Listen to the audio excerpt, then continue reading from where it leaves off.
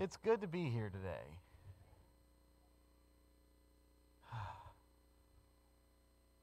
It's different today. Haven't had to run media and be up here in one day, in a minute. But it's good to be in the house of the Lord today, and I'm so excited to be here.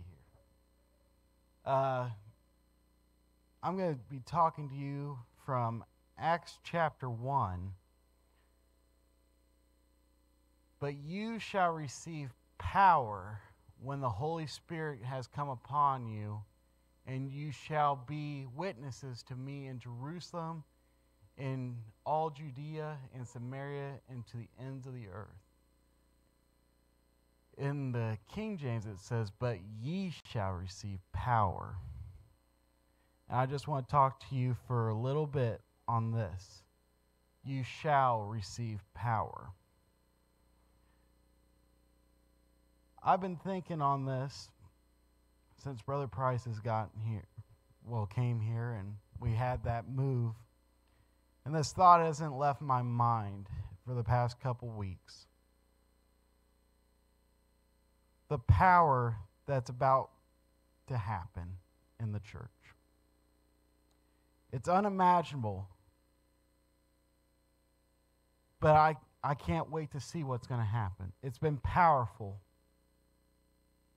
Every week I come in here, I still feel that power. And so I was thinking of stories where God just shows just unimaginable power. And the first story that came to mind was Moses. And I didn't add the VeggieTales version because there's a better version than the VeggieTale. It's hard to believe, but VeggieTales is not always the best version of something. Just go with me on this. It'll be worth it. But we start in Exodus chapter 3. And it says, now Moses was tending the flock of Jethro, his father-in-law, in the priest of Midian.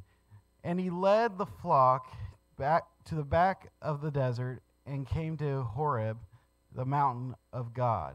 And the angel of the Lord appeared to him in a flame of fire from the midst of a bush. So he looked, and behold, the bush was burning with fire, but the bush was not consumed. I don't know about you, but in my time that I've walked in the desert, if a bush is on fire, that's not out of the ordinary. But the bush is, it's still green. And it doesn't seem like it's wilting from a heat. For me, I'm going to be freaking out because that's not nature. And I like fire as much as the next person. Right, Megan?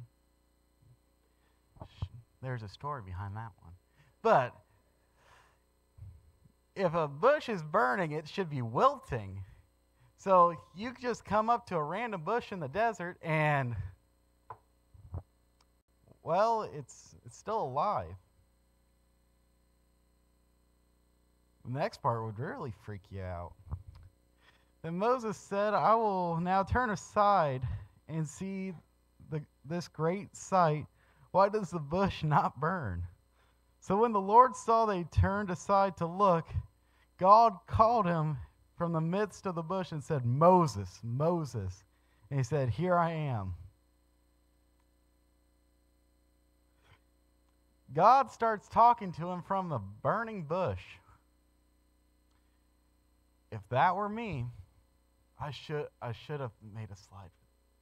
I would have been deuces, just gone. I ain't staying there. This bush is talking to me. Gone. Goodbye. Adios. Avitasen.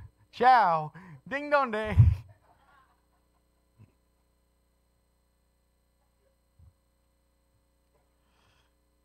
But you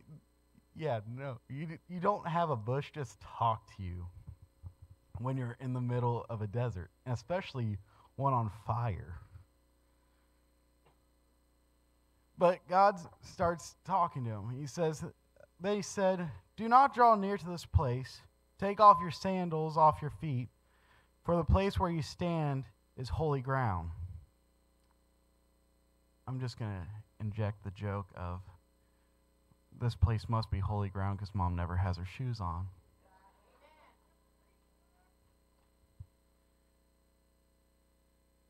So maybe we should follow in Mom's footsteps. Sure. Moreover, he said, I am the God of your father, the God of Abraham, the God of Isaac, and the God of Jacob. And Moses hid his face, for he was afraid to look upon God. Again, this is taking place in the desert, and especially it's taking place in the desert in the Middle East next to the equator. So we're going to nerd out here. It's hot. And I am assuming this is the middle of the day. And what does sand do when it gets hot? Would you want to be walking on that barefooted? It would hurt. And so God's just like, yeah, take your sandals off. Oh, God, it's the middle of the day. There's not a cloud in the sky. You sure that's a good idea? You wonder what goes through their heads when God is saying this stuff. But Moses, being obedient to the Lord, he takes his shoes off. There's power in obedience to the Lord. Even if it doesn't make sense to us, there's power in that obedience. And Samuel says, so Samuel said, has the Lord as great delight in burnt offerings and sacrifice as obeying the voice of the Lord? Behold, to obey is better than sacrifice, to heed the fat of the ram. So God is basically, from Samuel, it is better to obey. So God's just like, we're going to get you right, as Dad was talking about repentance, we're just going to get you right good.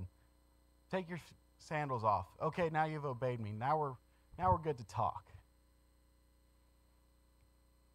And I want to talk to you about what's happening. It's been a while since you and I have had a conversation. Because Moses has been away from Egypt. He ran away, and now he's living a great life. He has a wife, family. He's living his life, and now all of a sudden God's coming in and he's like, how you doing? Been a while. Remember me?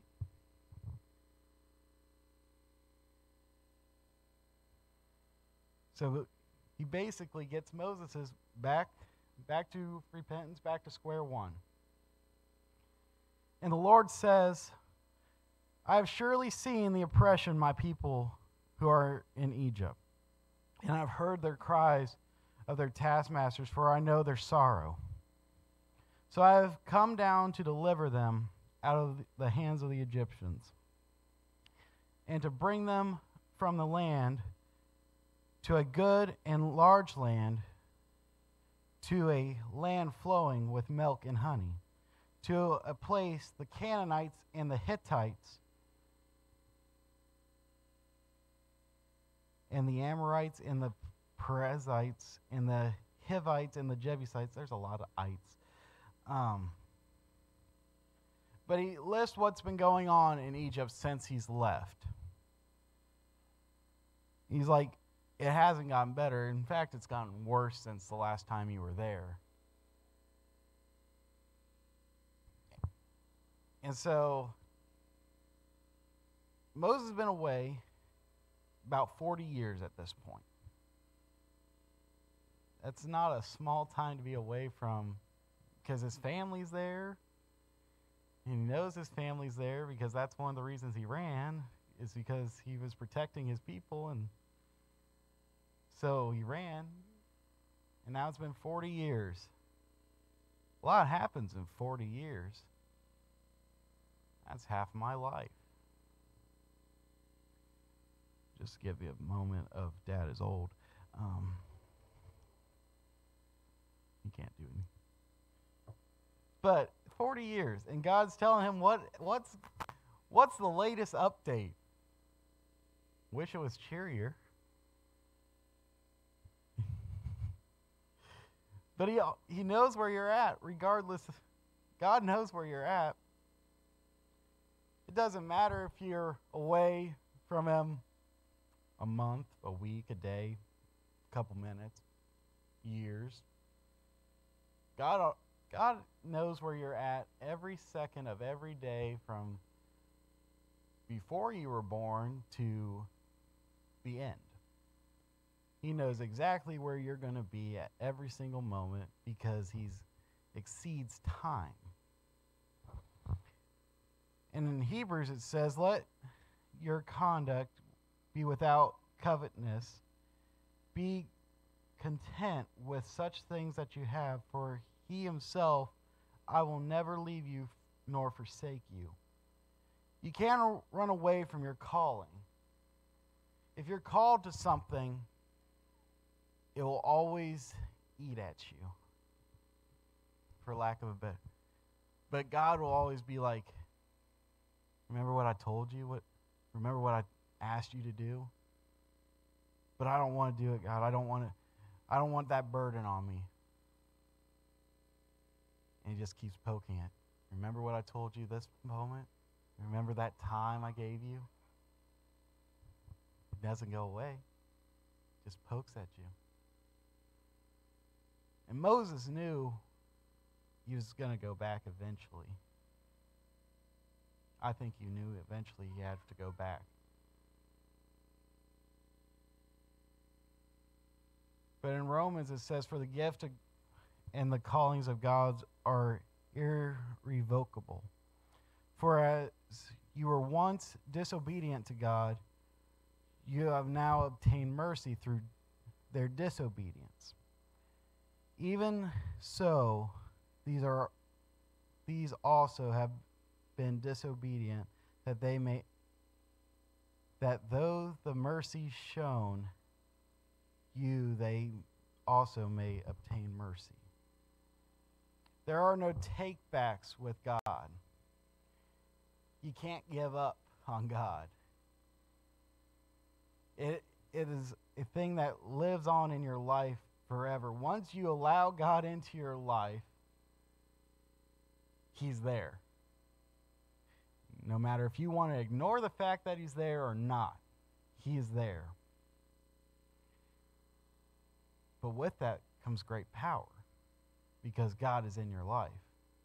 And we've been talking about it in Sunday schools in weeks past, how as soon as God's entered the moment, the impossible starts. We can think about everything we want, but the impossible has just begun once God's in the moment. And so God had a purpose for calling you. God has a purpose for why you're here. But Moses, poor Moses, he suffers the same thing that we all suffer with, and that's doubt. Dad was talking about it. As soon as you could have a great moment with God, but as soon as you hit the back doors, was that really him? And doubt will hit you right then. But that's your time you run back to the altar.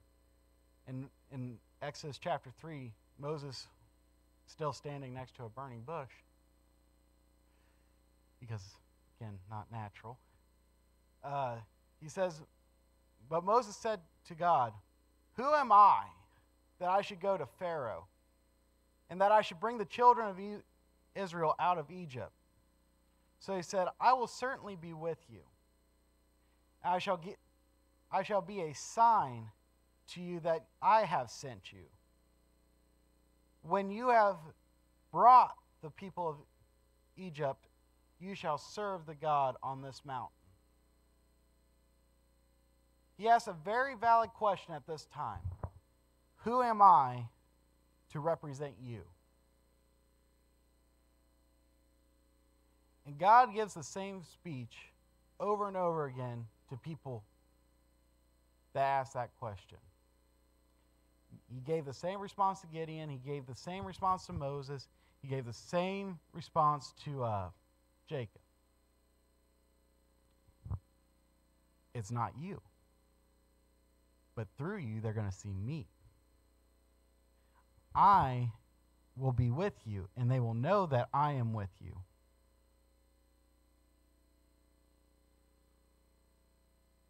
We always feel like we aren't good enough. And Lord knows we aren't good enough. But there's a man that died on the cross that in Acts 2:38 it says, we are good enough through him that has given his life for our sins so that we don't have to ever beg for mercy. Dad put it last week, we do not beg for repentance. God gives us repentance every day, 7 times 70. That repentance is renewed every single day. And so we're never going to be good enough. But God's like, it doesn't matter who you are, Moses, because I'm going to be in it. I'm going to interject myself into it. Well, I can't speak right. How am I going to do this? I'm going to give you somebody that will speak for you. You're just going to be there as my body. Getting ahead of myself, but in 1 John 4:4, he says, you are of God, little children, and have overcome them, because he who is in you is greater than he who is in the world. When God gets in your life, he becomes greater. It's something that can't change. Doesn't matter how long you've had a relationship. Dad has used it, I've used it. Doesn't matter where you are in a walk, just matters we're pointing in the same direction. He's trying to get that through Moses. Doesn't matter, just trust in me. Trust that I'm going to do everything right. You're not going to be in charge of this. But just listen to what I have to say. And so in Exodus chapter 4, it says,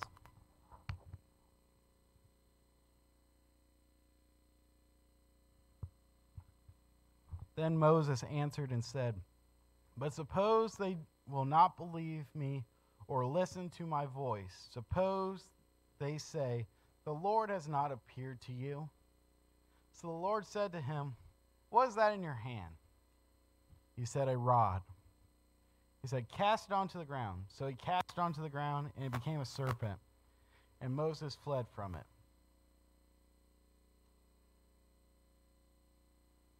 How many of you would like it if you would throw a stick on the ground and it turned into a snake? It'd be kind of cool, right, Dan? And then the rest of you hate snakes, and you need help because they're awesome. And so the Lord really, really wants to catch him up to this is what I'm able to do. You see that stick you're holding? Yeah, it's all right. Throw it on the ground. That's not supposed to happen. I don't know if you know this, but a snake and a tree have very little in common.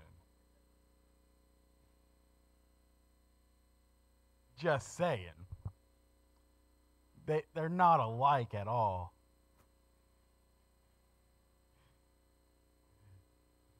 And so he's getting caught up in, well, God, what if they say it's not you? What if he's getting caught up in reality, because reality states Well, I've ran away for 40 years.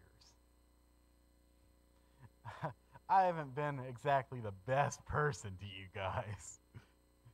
I lived in the palace and let this happen to you, and then kind of ran away when stuff didn't go my way. So what is it to say that I'm okay to come help you guys, to just kind of say, hey, I'm here to set you free? Well, why didn't you do it when you were in the palace, when you had some authority? Now you're coming back 40 years later, new Pharaoh, mind you. It's a new Pharaoh. And now you're going to say, hey, I'm here, and we're going to walk out of here. What would be your thought in that? People who saw you run away and have not seen you since.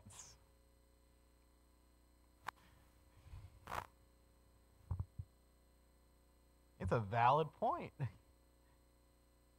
Will they receive me once I tell them who sent me? And so God has to make a fine point. Listen, this is how you know I'm with you. And so, like I was saying, Moses was very scared to speak. And so God says in Exodus 4:16, he's talking about Aaron. He said, so he shall be your spokesman to the people, and he himself shall be your mouth for you. And you shall be to him as God. Because sometimes you may not have the ability to speak, but if God has given you a way of using your talents to give your gifts, we have said it before, speaking behind the pulpit is no different than cleaning the toilets at the church. It's all a ministry in itself. And so God is telling Moses, hey, you may not be able to speak. I'll give you someone to speak, but you are going to perform stuff in front of people. Well, I'm shy and bashful. With God, that all is going to go away. Trust in me and know that I am with you. And so then Moses goes back to Egypt. And this is the first encounter that Moses has with the new Pharaoh of Egypt. And it goes in Exodus chapter 7.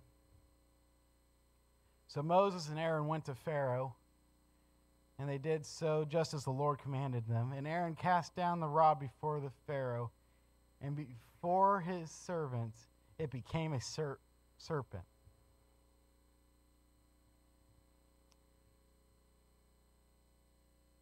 It's a pretty cool trick, right? Does it twice now.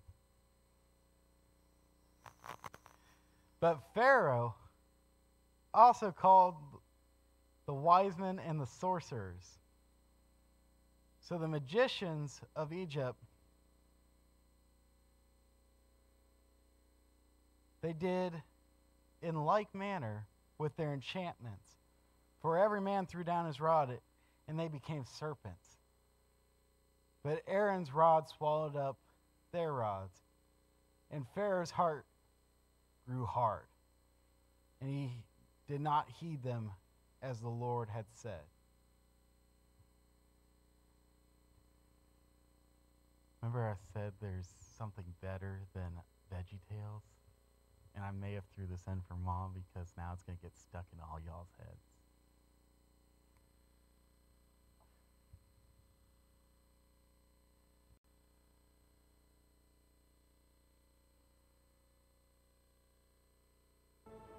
The power of God.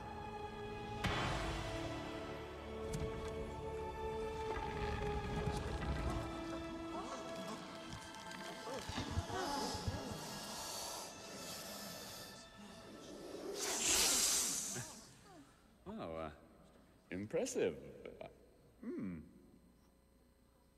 Very well, Moses. I'll play along. Hotep, hoy! Give this snake charmer our answer.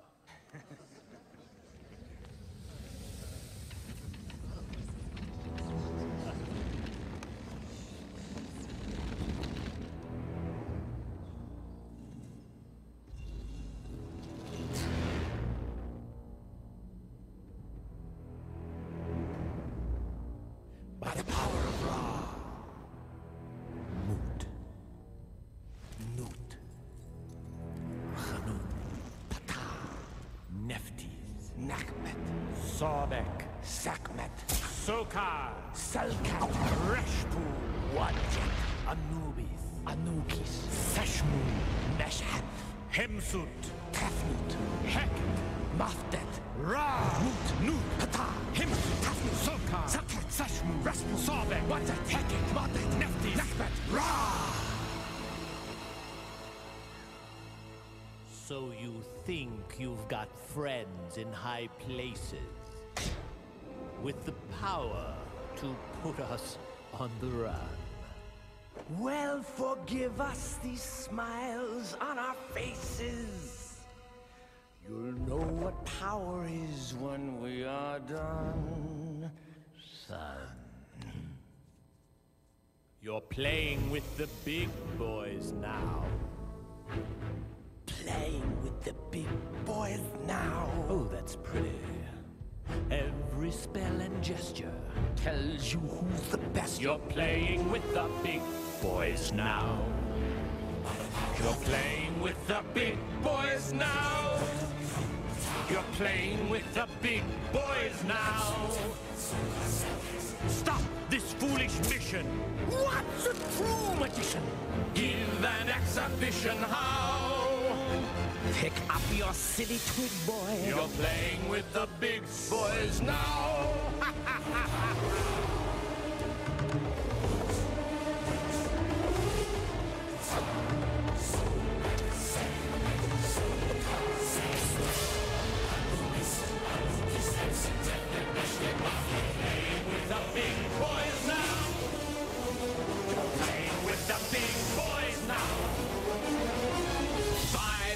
Of Horus, you will kneel before us, kneel to our splendorous power. You put up a front, you put up a fight, and just to show we feel no spite, You can be our acolyte. but first, boy, it's time to bow.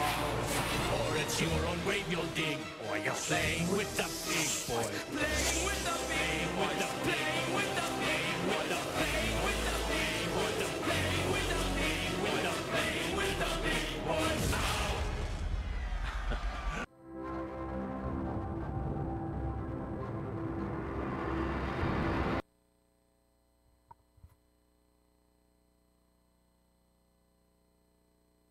Now that's going to be stuck in all y'all's head the rest of the day.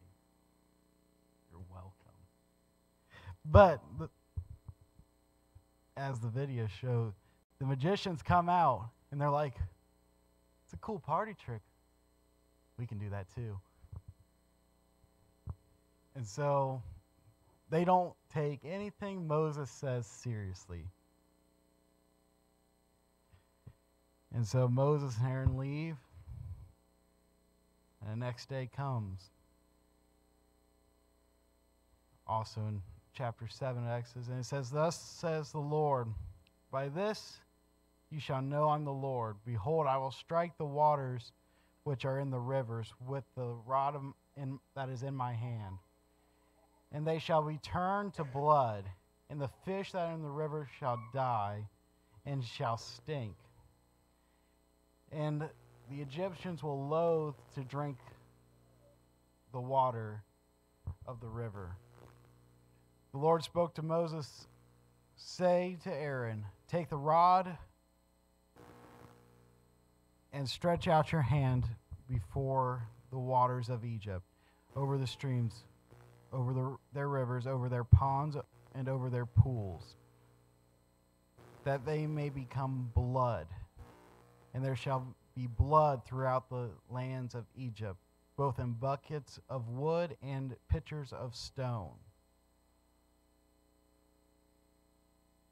This is a big deal because one of the biggest things for a civilization to live is water. And so God's like, okay, the snake didn't work. I'm going to take away all your drinking water. How about that? Is that going to do the trick? Well, here comes the magicians again. So it says, then the magicians of Egypt did their enchantments, and the Pharaoh's heart grew hard. And they did not heed them as the Lord had said. And Pharaoh turned down and went into his house. Neither was his heart moved by this. The snake they made a replica of. And then they did the water into blood. That's two miracles that the magicians have replicated.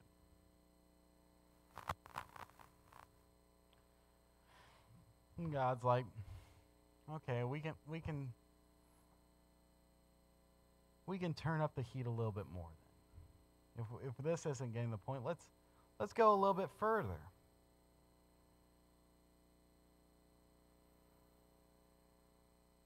And so in Exodus chapter 8, the second plague. And the Lord spoke to Moses, go to Pharaoh, say to him, thus says the Lord, let my people go that they may serve me. But if you refuse to let them go, behold, I will smite all your territory with frogs. So the rivers shall bring forth frogs abundantly, which shall go up and come into your house, into your bedrooms, on your bed, into the house of your servants, on your people, into your oven, and into kneading bowls. And the frog shall come up on you, on your people, and all your servants. The Nile is life for the people of Egypt. And so, turning it to blood didn't work. All right? Well, we're going to make all the frogs, which if you're in the South or in France, this is a dream come true. Because you get all the frog legs you want. Come on, let's get some Cajun fry.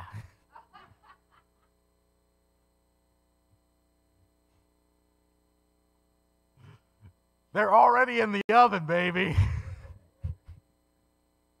Just turn the heat up to 450 and let's get them cooking.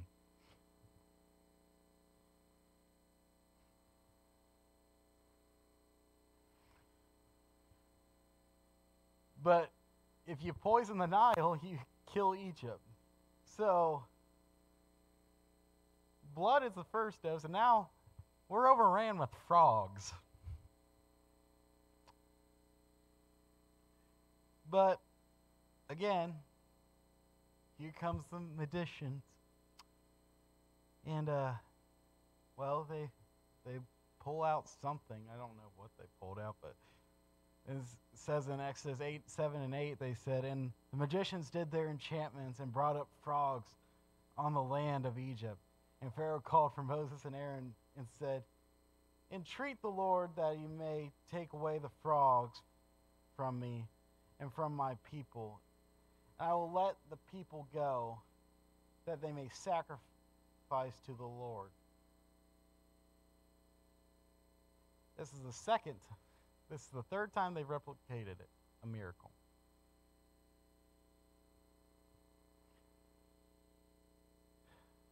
But you cannot replicate it, but there's something to remember. In Romans 3 and 4, it says, certainly not indeed, let God be true, but every man a liar, as it is written, that you may justify your words and may overcome when you are judged. God is true, but every man is a liar. It does not matter what the world thinks they can replicate.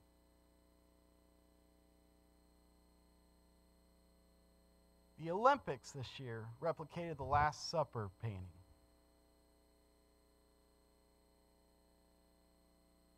But they may replicate the painting, but they're not going to replicate the experience that there is in a church. They can mock the church as much as they want, but when they come into a church, there's something here that they can't replicate out there. There's power here.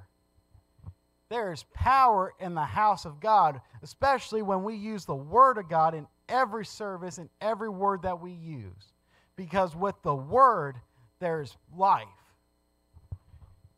And we use the Word to justify what we do. Because there's power in the Word of God. And so they can replicate all they want. Because man is going to lie. It is nature of the beast. Every man's a liar, but God is the one that stays true through all his promises. He is the one that when he makes a promise, he will follow through with it. It doesn't matter what you've done in your past. If God made you a promise, he will follow through on it. It may take some time. It's not in my timing, but I know God has his own timing for when it will be happening.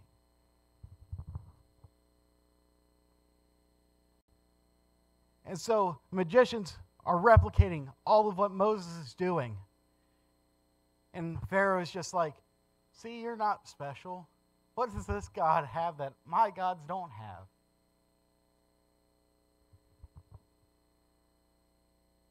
And finally,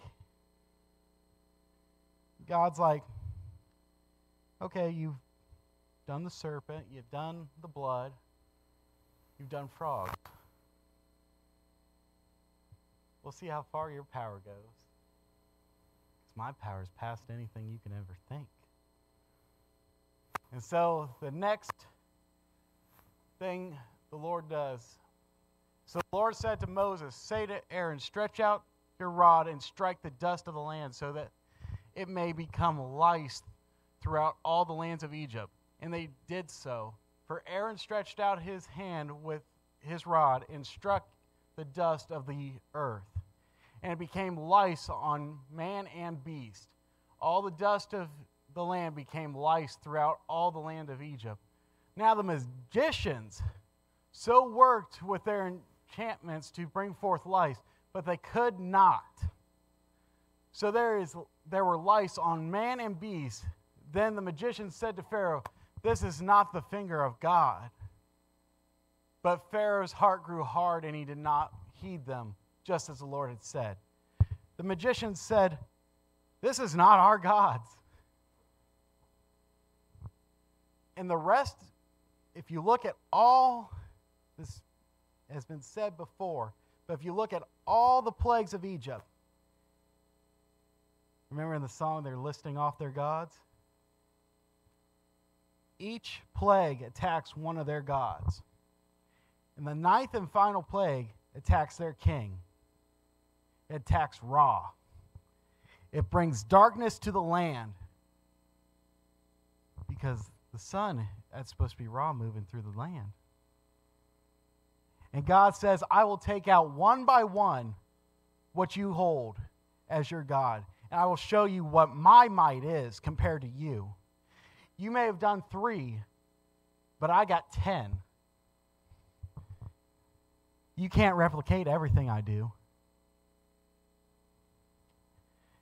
And so you're either going to heed my warning, Pharaoh, because the Old Testament God, as we have mentioned before, the Old Testament could be rated R, all the stuff that goes on. And the Old Testament God did not mess around.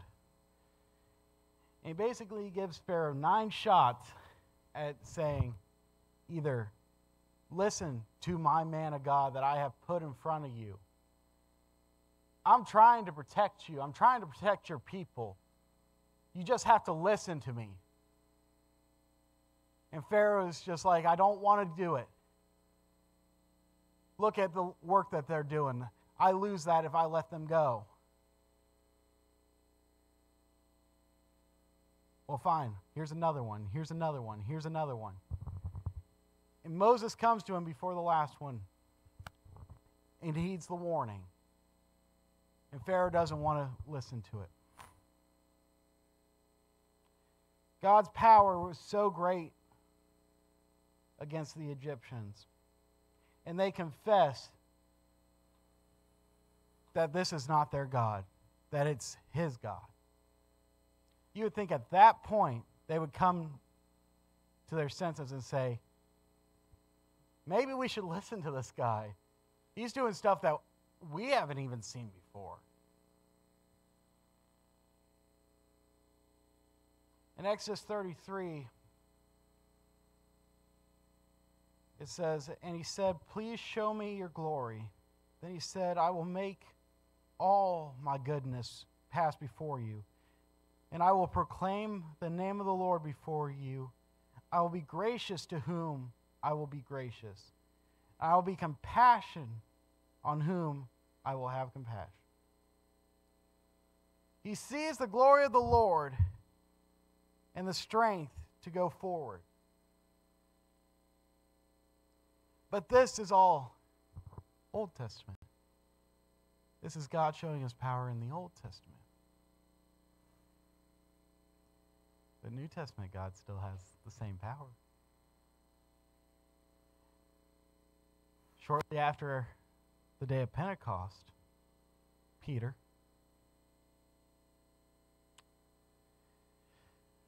in that chapter 3, 1 through 5, it says, now Peter and John went up to the temple at the hour of prayer, and at the 9th hour. And a certain lame man from his mother's womb was carried, whom they laid at the gate of the temple, which is called Beautiful, to ask for alms for those who entered the temple. Seeing Peter and John about to go into the temple, he asked for alms. And fixing his eyes on him with John, Peter said, look at us. So he gave him his attention, expecting to receive something from him. John is doing exactly what we were going to do. I don't see him, I don't see him, I don't see him, I don't see him, I don't see him, I don't see him. He's not there. He's not there. Let's just go on. And Peter, say it with me, church. Peter is a weenie. Thank you very much. John's like, you got to be kidding me, Peter. Why are we stopping for this guy? Peter took the statement, took what God had given him, and he's running with it. He's bold right now.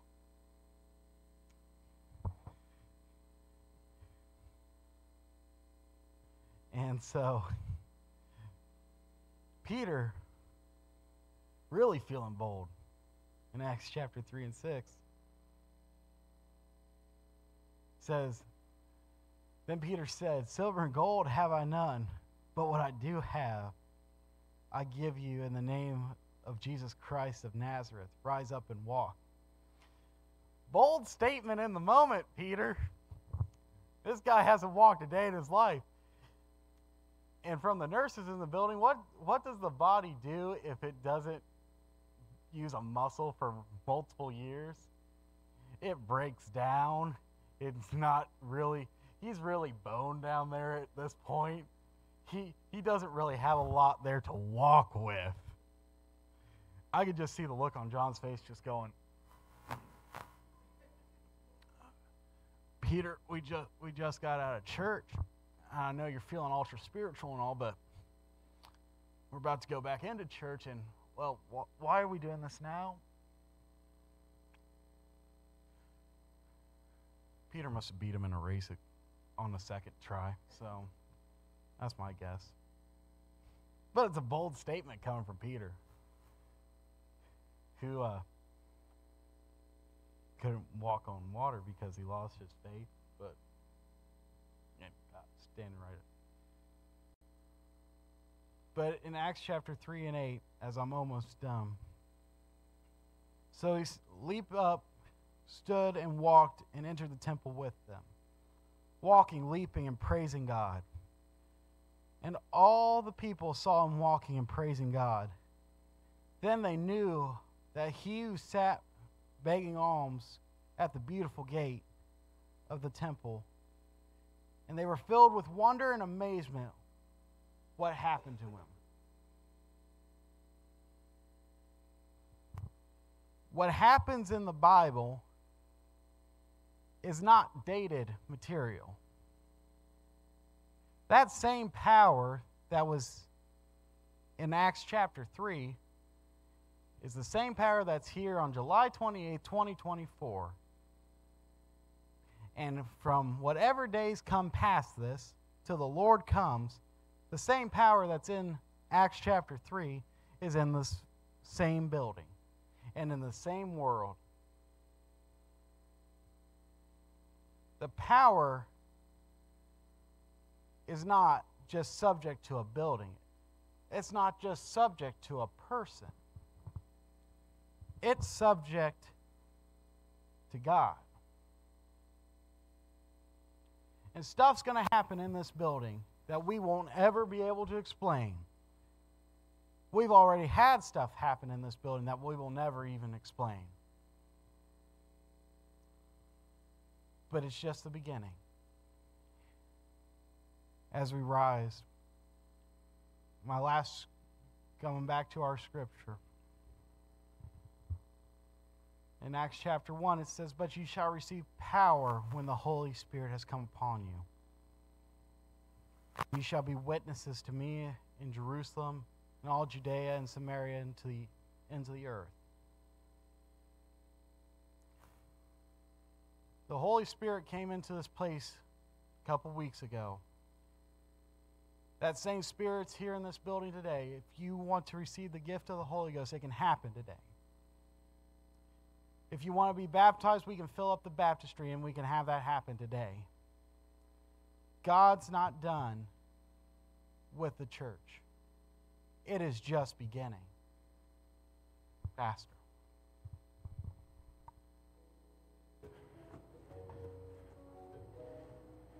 Amen. I believe in the power of God, don't you? Amen. I love that verse he was talking about. He said, the magicians, they could make their rods turn into snakes. They could turn the water into blood. They could bring it. I mean, think about it.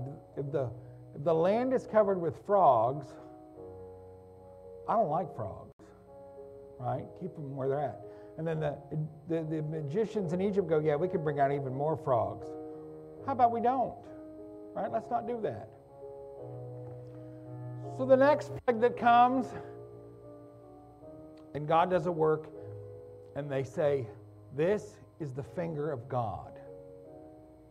They knew what they were doing all before was tricks, right? Nobody, if you ever go watch a magician and you go, ooh and ah, right? The magician knows it's a trick. He's not wowed because he knows the trick. But when they go, I don't know how he did that. This is something that's beyond us. This is God. There are people who are going to come into contact with you, whether it's in the church, in your home, or whatever it is. And they're tired of religion. And they're tired of the same thing. And they're going to feel what you have. And they're going to go, wait a minute, this is God. This is different. This is different than anything I've ever experienced. And that's what we want. Amen? We want to see God do a great work. Amen. Let's pray this morning. Jesus, we love you. We thank you for your word and for your spirit. God, I pray right now that you would put us in the path of people who are hungry and thirsty for a move of the Holy Ghost, that you would move in this house, oh God, and let people see that this is indeed the hand of God moving in our lives. We thank you and give you praise and glory this morning. In Jesus' name, amen, amen, amen. This Saturday we're going to have prayer, and then we're going to put together the kitchen. Please be here for that. I love every one of you, and ain't nothing you can do about it. God bless you. I'll see you next week.